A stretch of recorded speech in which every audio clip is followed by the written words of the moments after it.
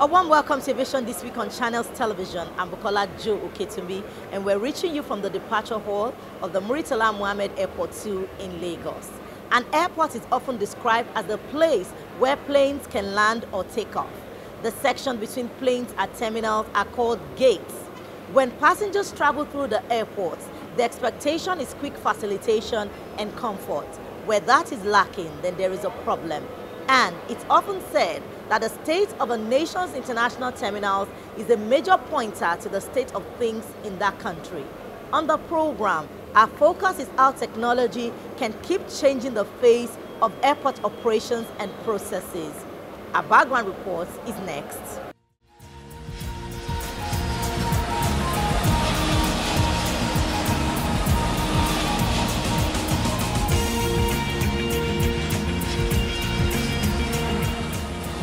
The International Air Transport Association says its survey shows clearly that passengers want to use biometric identification if it expedites travel processes and wants to spend less time queuing.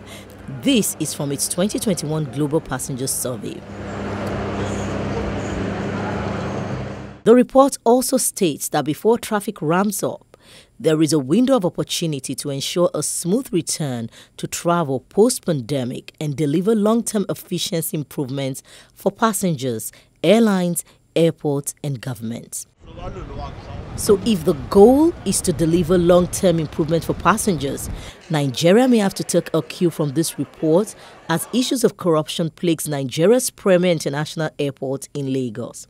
Extortion at the airport didn't start today. So, it's just that COVID is giving them another opportunity to extort. So what I tell my members, that's why I said this is not the time for anybody to say, I don't need a travel agent.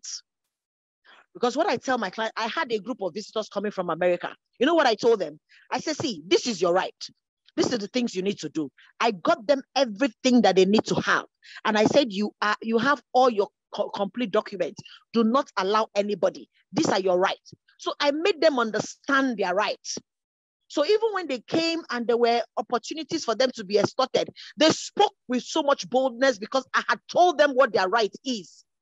So by the time they finished and came out of immigration, they called me and they were like, the information I gave them was very useful. And that was how they were able to scale through immigration. Here at this meeting, how the airport would overcome this challenge is the center of discussions.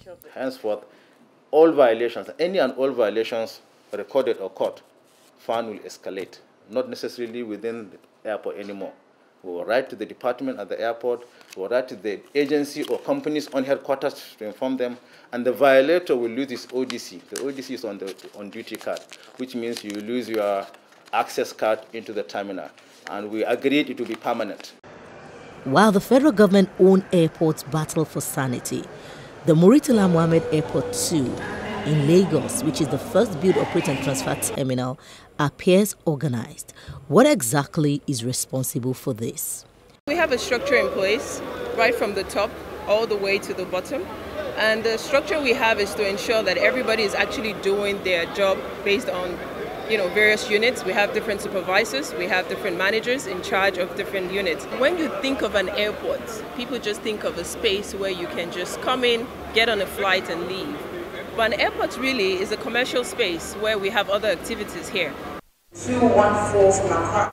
And just how much is technology driving the operations here? Every part of our business has one software or the other that is driving it. Like in our cargo system, we have what we call cargo management system, which we use in processing cargo seamlessly. For passengers facilitations, for the airlines, we have what we call racer system, which helps the airline to process passengers right from the check-in desk onto when they enter aircrafts. We have the one we call Bagheera. Bagheera is used in scanning even hand luggage and baggage before they enter aircraft finally.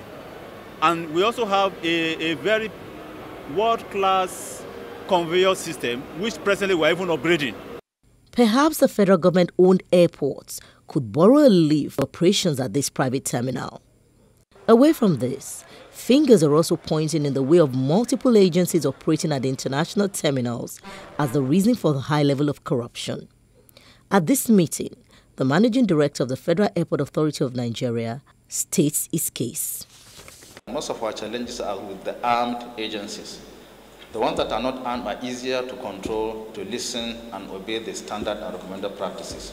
Two of them at access points to enter the Hajj and Cargo Terminal, officers of the Nigerian Customs refused to come down and be screened. And when our personnel, the aviation security, insisted, they came down and assaulted aviation personnel, that is fan staff.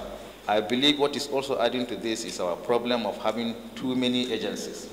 When we have 10 agencies doing the same thing, I think it also opens the door for violations. It opens the door for corruptions. We certainly cannot continue to condone unacceptable. Meanwhile, the House of Representatives says it's spearheading a major reform of the nation's international airports in support of the federal government's Ease of Doing Business initiative that would usher in a single security screening point for arriving and departing passengers at the nation's international airports. The House of Representatives is not alone in spearheading this major reform of a single security outfit at the international airport. An industry pressure group, the Aviation Roundtable, is on the same page, and they're asking that the outfit should take the picture of what is obtainable in the United States, known as the Transport Security Administration. The president of Aviation Roundtable, Mr. Gbenga Olowo, is our guest. Single security approach that was spoken about by the National Assembly, particularly the House of Representatives under the Speaker, could be likened to what is happening in the U.S., Transportation Security Administration. This agency is an admin agency that coordinates not only FAN, that we regard to here as FAN, our airport authorities, that administrates all security agencies that operate at the airport. For instance, immigration, narcotics, the police, and you have all forms of security agencies that are involved with facing members of the public. Who exactly is the boss? Many times here at the airport, we have our military men and soldiers and FAN security having clashes over one security measure or the other. The essence of security, single security administration here is to harmonize all these responsibilities under a single agency. And to harmonize, all you need to do is administration, using technology. Okay? Somebody is already being targeted on political challenges. Somebody is targeted on drug accusation. Somebody is targeted on currency manipulation. Somebody is targeted for whatever crime. These agencies are together under what you call Transportation Security Administration. And with the help of technology, it's just a finger on the machine. Your name comes out, your passport comes out, that guy is fingered out, and that guy is taken to the responsible authority. So essentially, immigration will not be doing the job of customs. Customs will not be doing the job of narcotics. That is the beauty of international airports of the world, where once you pass the ticket checking point, you're checked in by the airline, the next phase you are seeing is the security administration, where machineries are there to tell him who you are. So I really commend the effort of our Congress, especially House of Rep, and I hope they will draw this to a very good conclusion, make sure it happens. The Vice President tried it one time. He came to the airport and dislodged all the checkpoints that are money-making checkpoints. it's not good for the image of this country.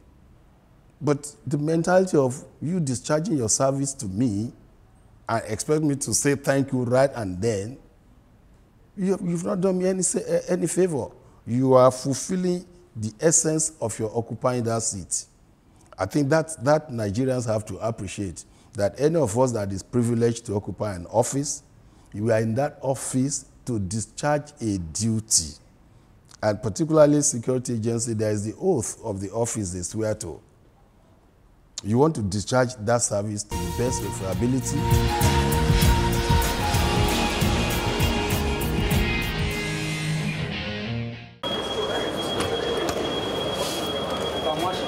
Flight booking and ticketing activities are in top gear at the terminal building of the Anambra State International Passenger and Cargo Airport, Umueri. One of the major infrastructure projects recently commissioned by the outgoing administration of Governor Willie Obiano.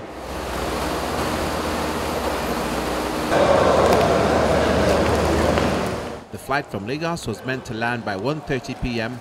and take off by 4 p.m. with Abuja-bound passengers as they wait. A popular Nollywood actor notes the importance of the airport. This airport further opens the door by air travel to citizens of Nigeria and outside Nigeria for movement within Southeast, Anambra State specifically, to the outside world. It will bring a lot of commercial activities, it will open up businesses, it will also bring a lot of employment. Looking around the airport, one can see that it is international. I understand that it's category 9. That is one of the biggest categories you can give to airports all over the world. By citing these projects in our community, Umueri, and then opening it last time and making the first commercial flights to land in Umueri today. So you can see the kind of thing the Anambra people are going to benefit from this airport, because God has done a lot for our people. To God be the glory.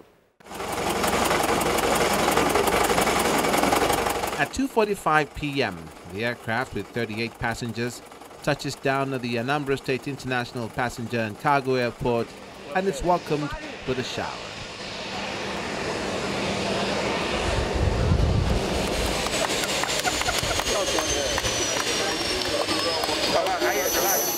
The passengers disembark and are received by the Deputy Governor-elect, Dr. Onyeka Ibezim.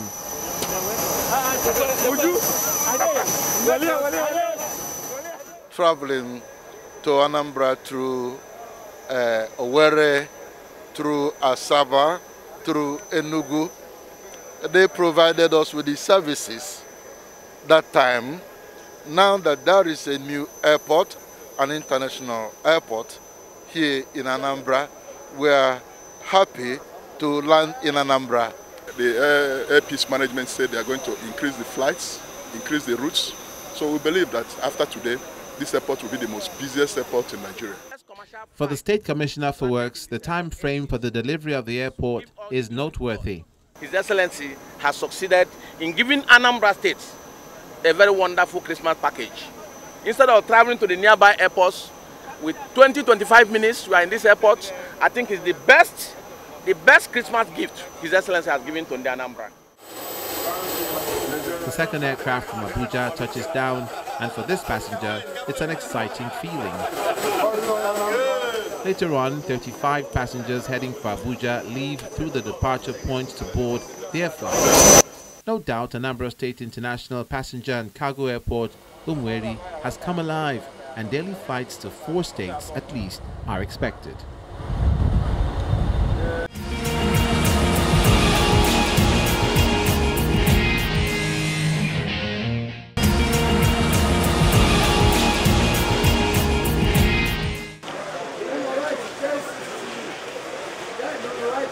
The addition of Nigeria to its travel red list by the United Kingdom is not going down with many.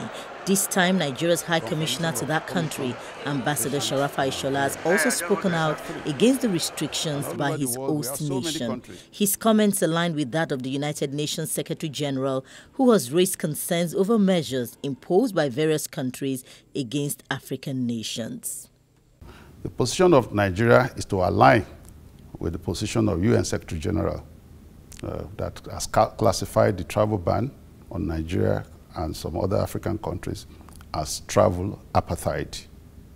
And Nigeria aligns absolutely with that, because what we're talking about, like I said, is not endemic. If the Omicron variant is endemic, that means it's peculiar to a few countries, then you can understand that. But as of today, the official confirmation of Omicron patients in Nigeria, we just have 3. And all over the world, we have so many countries that even have, 200, 300, 400% over that of Nigeria. Yet, they are not included in the ban list. That's number 1. Number 2 is the fact that South Africa happened to be the first country that will bring the attention of the world to the existence of Omicron. And we must salute their efforts.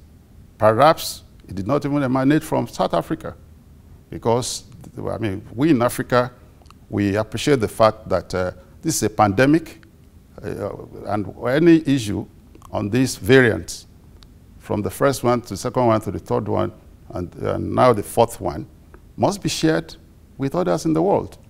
It's an anger of 200 million people. Throughout the length and breadth of Nigeria, even the opposition, nobody has welcomed or supported the decision. And that's why we are please calling on United Kingdom to please take a look and review. Because one thing about leadership is the ability to reverse issues based on error.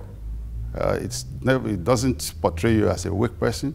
It just makes you a good leader who has the courage to change decision with more facts.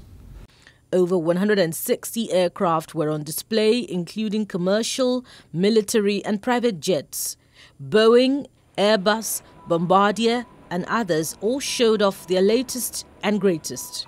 We have been through 2 tough years, but what we see now happening is a really good signs for recovery.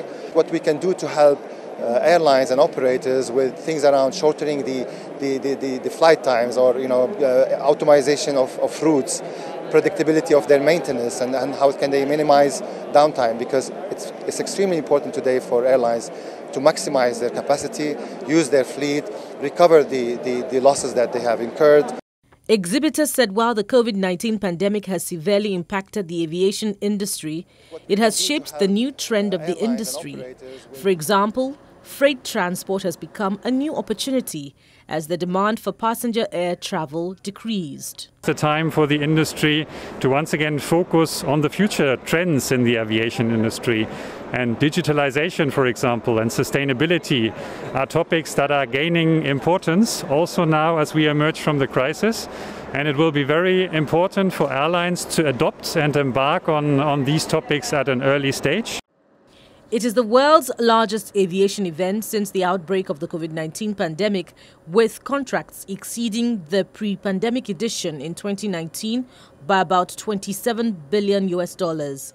Industry insiders believe that the success of the Dubai Air Show indicates the beginning of a slow recovery of the global aviation industry.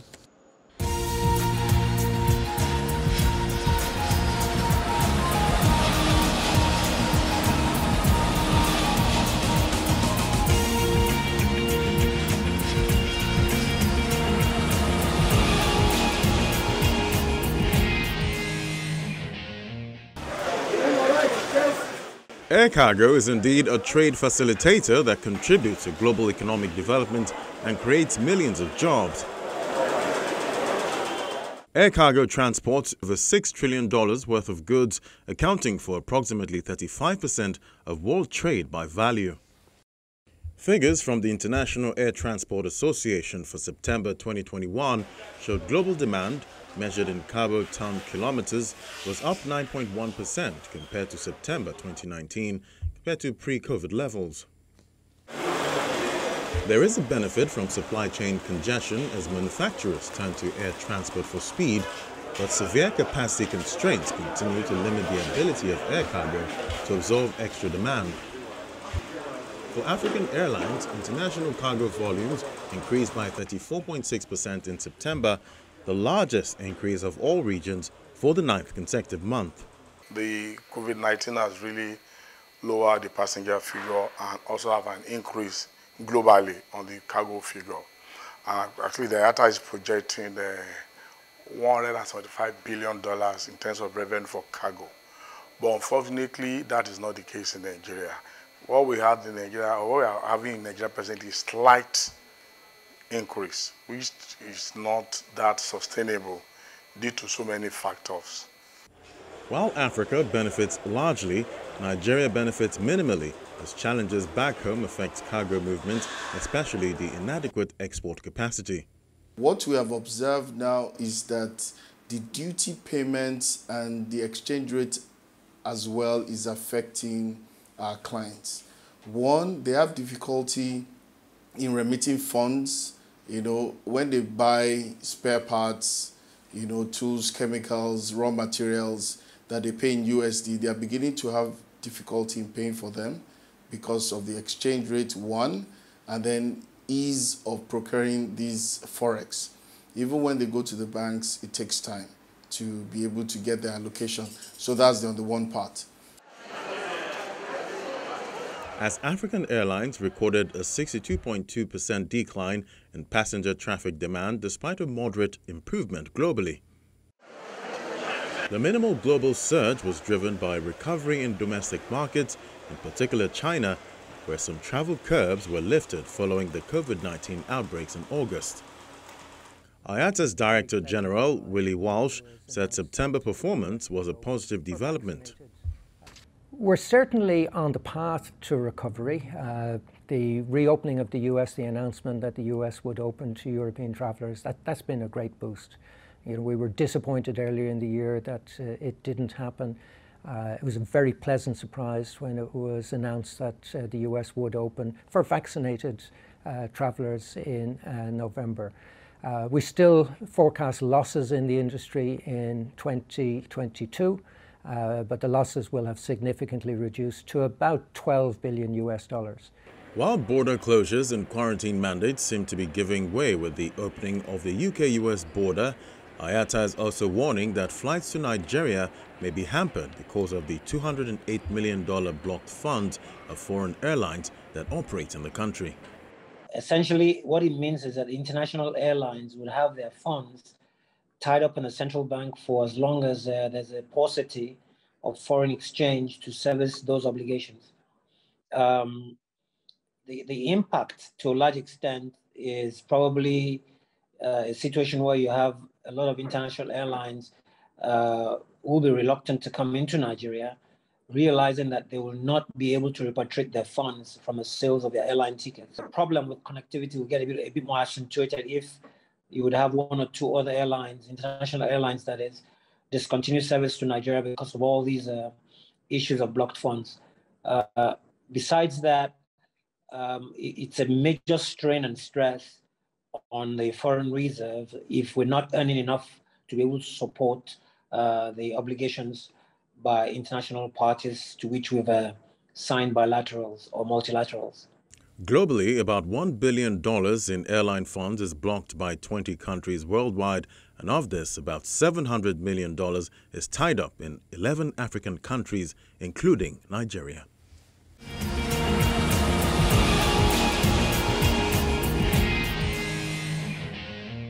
This is where the program comes to a close. Thank you so much for staying with us. I'm Bukola Joe Oketumbi. See you next time.